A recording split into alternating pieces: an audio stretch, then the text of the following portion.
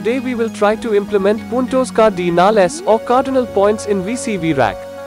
It's a musical system I heard from Professor Mauro de Maria.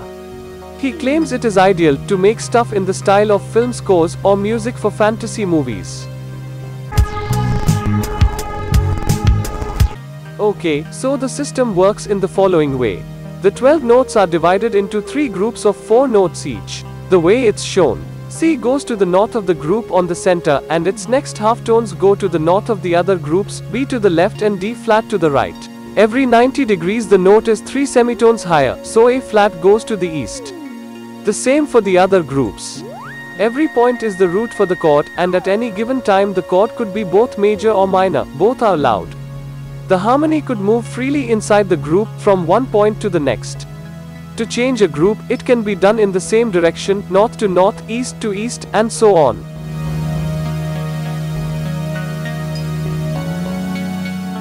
JW Module's grid suck is perfect to sequence the chords under this system. Every column is a group, and the center one is repeated to make a horizontal loop. It's linked to the CV input of position in chord by RJ modules. Then we need a tree made of branches. So every trigger can go to one axis or another, and in the second Bernoulli gate, it can go upwards or downwards in one case, or to the left or right in the other case. And we add a new possibility, so it can stay in the same chord for another bar.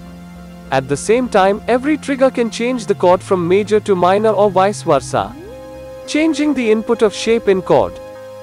Now we have a machine that generates harmony with deep tensions in chord changes. We use E-series cloud generator for the pad sound.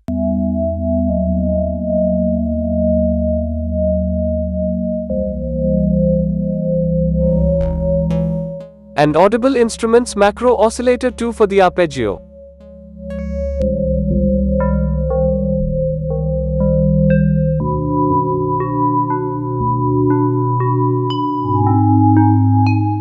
Finally, a lead voice with Bogaudio's FM op. And that's all, folks.